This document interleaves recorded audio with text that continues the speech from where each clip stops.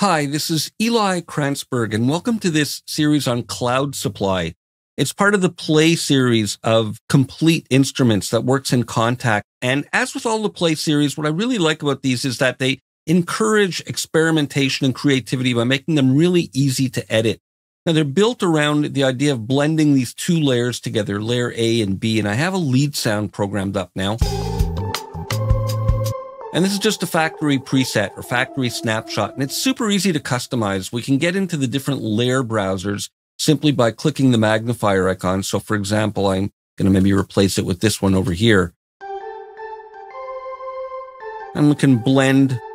There's layer A, layer B, command click to go back to the middle. We can turn either layer on or off by clicking on them. So it's really easy to kind of blend and experiment. We have these macro knobs that are shortcuts to tweaking and customizing the presets, and they're fun to play with.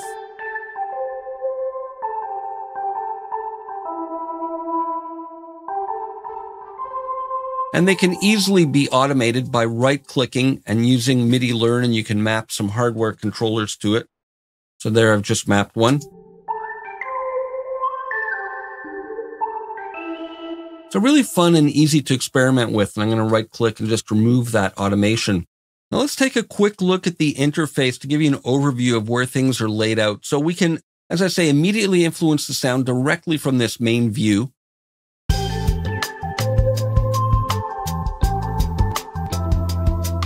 And we can get into the sound layer by clicking on this button over here. And we can use this to edit the sound for each layer or both at the same time when we use this link layer feature. So the idea is that we have the layer A controls here, the layer B controls here, and it's laid out really well and intuitively, but it's actually a fairly full-featured synthesizer.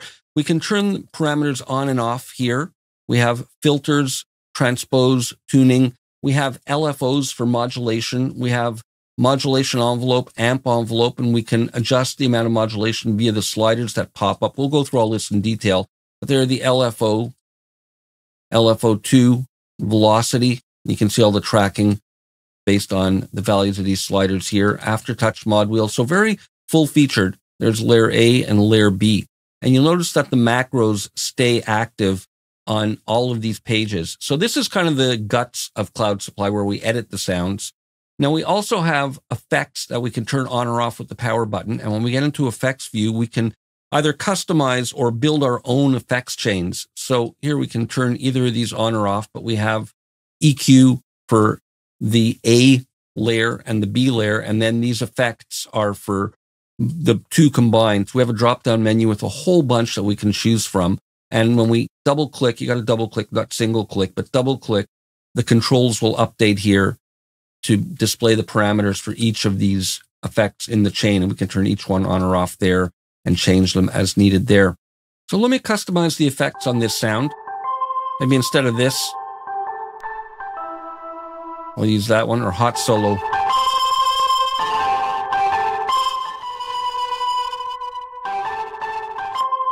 It's a bit softer.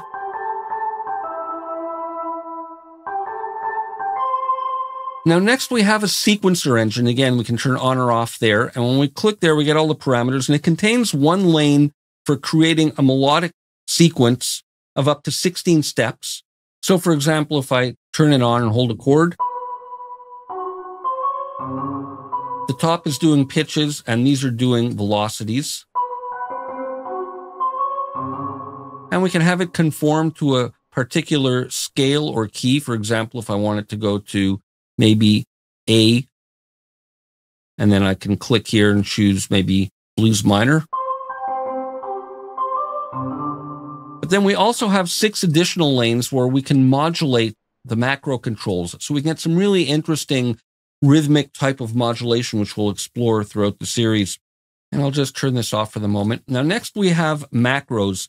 And here's where we edit and customize them. And each of these can have unique minimum and maximum ranges. And they also have unique shaper curves that we can draw or call up from a palette over here that we choose from.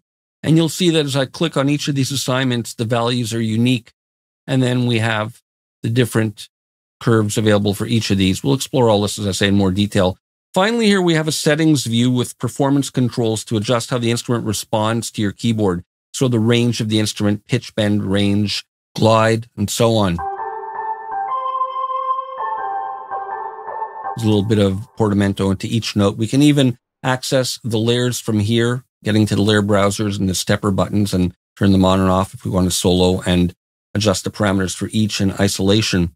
So now that I've customized this instrument,